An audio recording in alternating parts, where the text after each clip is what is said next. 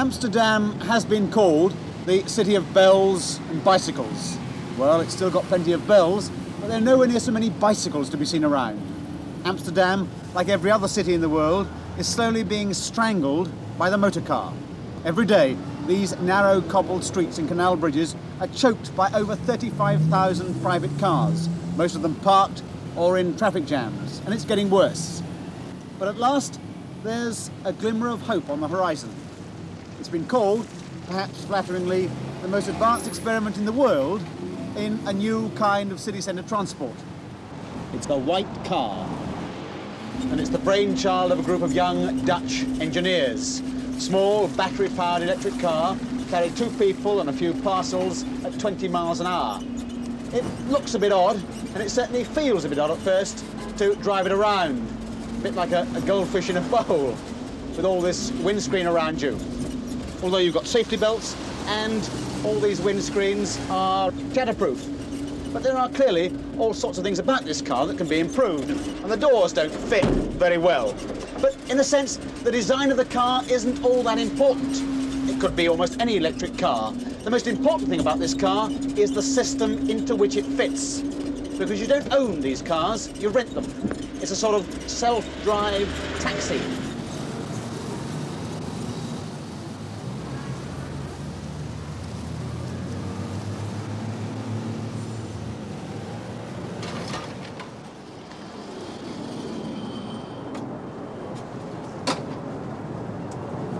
Well, the ultimate objective is really little short of a revolution.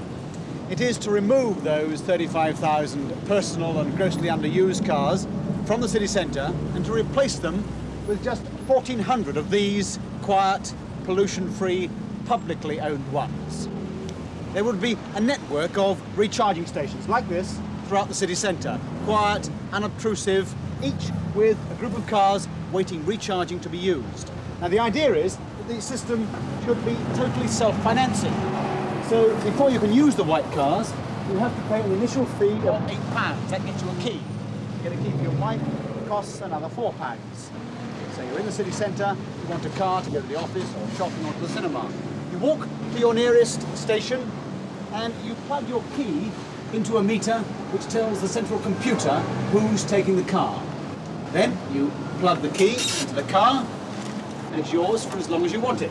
There are no gears, you just turn the key, press the pedal, and you're away.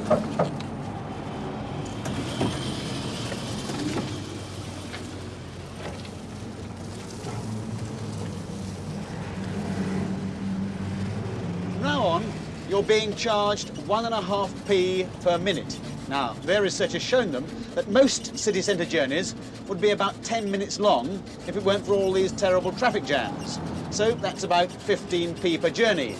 And that doesn't seem too much to pay for the privilege of going when and where you want, because that's the big advantage that the white car system has over other forms of public transport.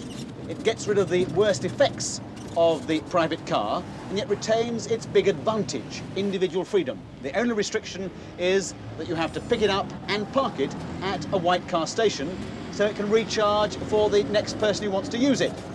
But that's the dream, and I'm afraid it's a very, very long way from being realised. After 5 years of campaigning and lobbying, just 5 stations are almost completed, carrying 35 cars. And if they work well for about 3 months, then 15 stations will be built with accommodation for 105 cars. It's come up for a lot of criticism. Taxi drivers, as you might expect, hate it. Amsterdam City Council has been decidedly cool. And Dutch drivers, well, they're the same as most other drivers in the world. They're addicted to the power and luxury of their private cars now, so they tend to treat the whole thing as a bit of a joke, a bit of a white elephant, in fact.